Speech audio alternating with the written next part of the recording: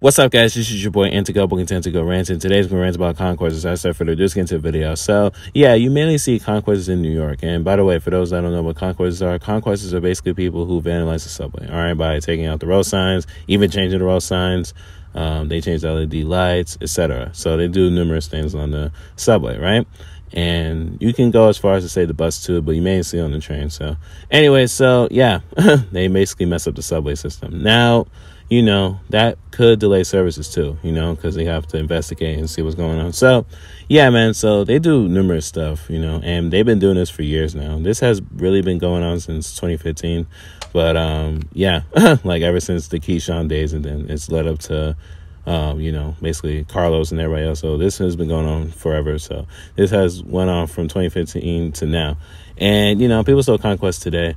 And it's gotten worse over time. Like, people just be going crazy with it. But, yeah, man, like, can we just stop the conquesting? Like, people, it has to end, all right? Like, do you really want to get arrested over that? Like, it's some stuff like that where it's like, okay, you know, like, you got to think about your life, all right?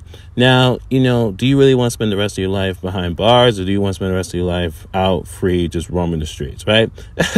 And roaming the streets doing good things, not bad things, so... But, yeah, people, just stop at the conquest. I know it's not going to stop, but people, you got to, like, come to terms with what you want to do, all right?